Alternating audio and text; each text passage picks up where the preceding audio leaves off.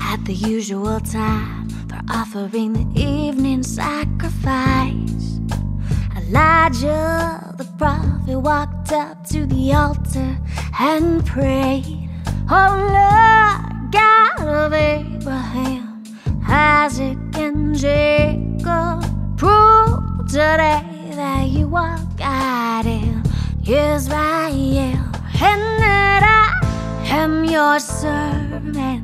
Prove that I have done all this at your command. Oh Lord, answer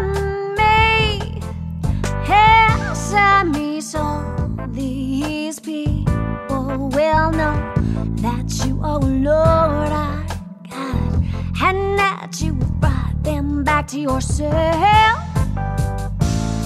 Immediately the fire of the Lord flashed down from heaven and burned up the young bull, the wood, the stones, and the dust. It even licked up all the water in the trench.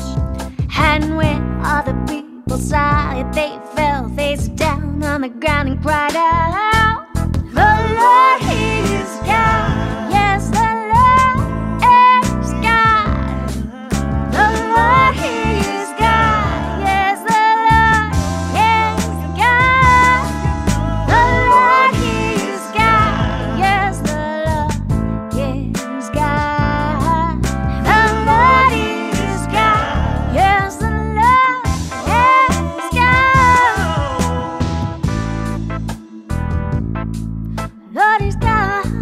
Oh yeah, I say, the Lord is God. The Lord is God.